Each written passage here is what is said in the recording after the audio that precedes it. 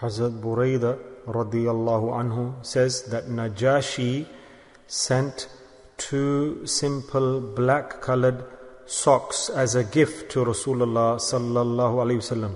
The Prophet sallallahu alaihi wasallam wore these, and after performing wudu also made mas over them. Shamali Tirmidhi.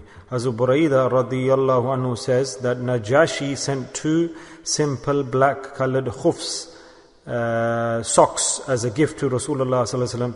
He sallallahu alaihi wasallam wore these, and also after performing wudu made masa over them. Shamali Tirmidhi.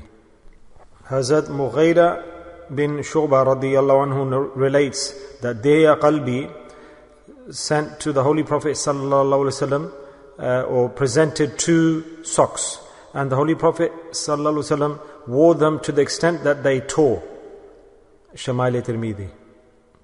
Hazrat Mughira bin Shu'bah radiyallahu anhu relates that Dihya Kalbi gave 2 socks to the Holy Prophet sallallahu alaihi wasallam, and the Holy Prophet sallallahu alaihi wasallam wore these to the extent that they wore away.